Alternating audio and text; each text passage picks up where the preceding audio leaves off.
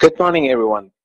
Welcome to the Doc Training web series. Today, I'll be covering up the section for managing access requests in SharePoint.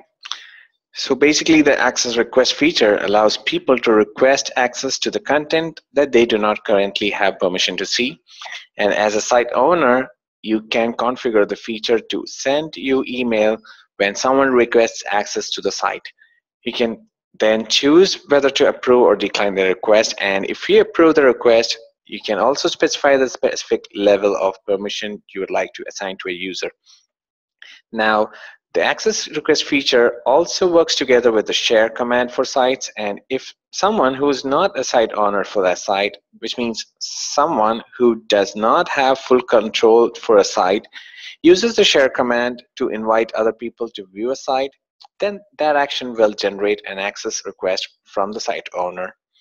The site owner can then approve or decline the request or specify the permission level to be assigned to the new user.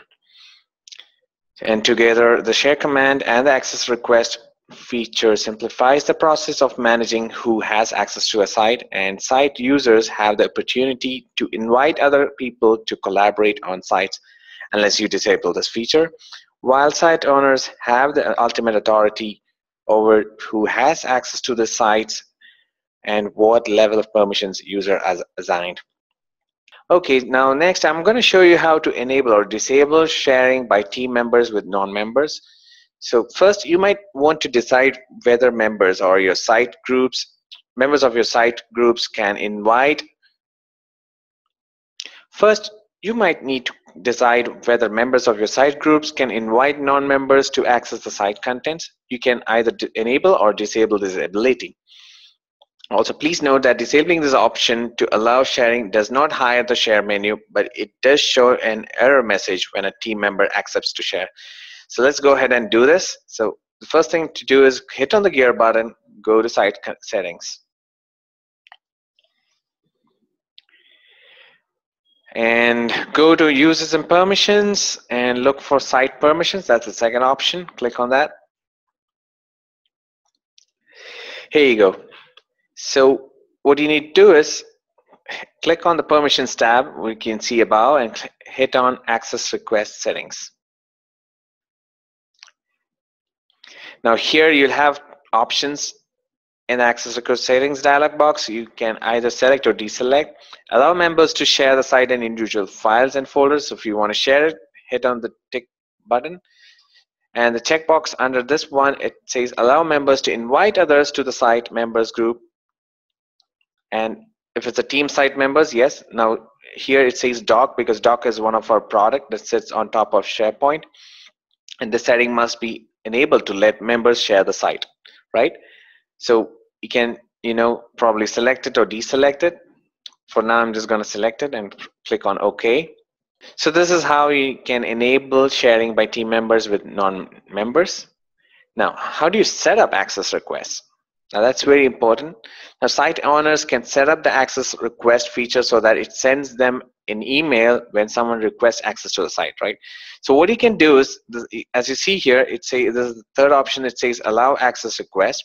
It sends all the requests for access to the following email address. So what you need to do is just type an email address, and what happens next is it sends up the access request to this particular email address.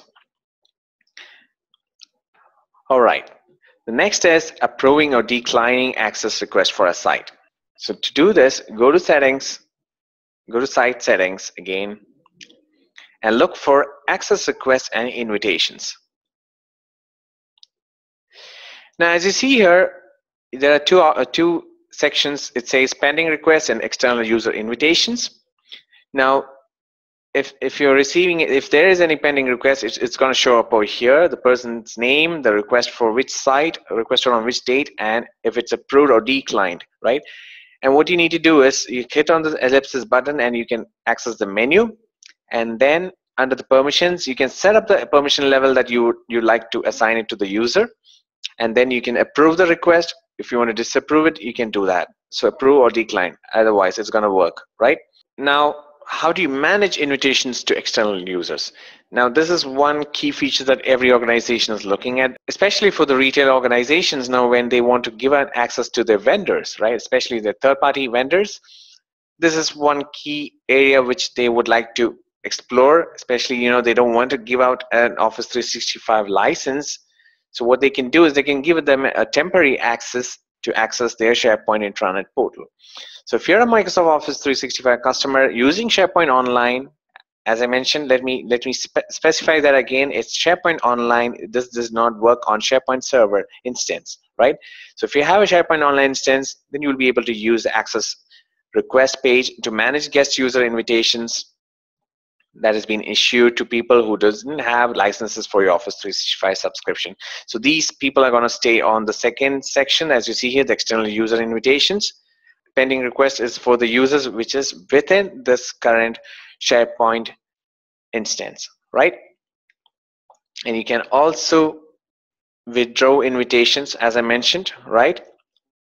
Especially for the guest invitations, you can also withdraw invitations as well. So that's it for today's video. I hope you enjoyed watching this video and you got a pretty good idea about managing access requests. Stay tuned for more SharePoint related videos and subscribe to our YouTube channel. Thank you very much and have a great day.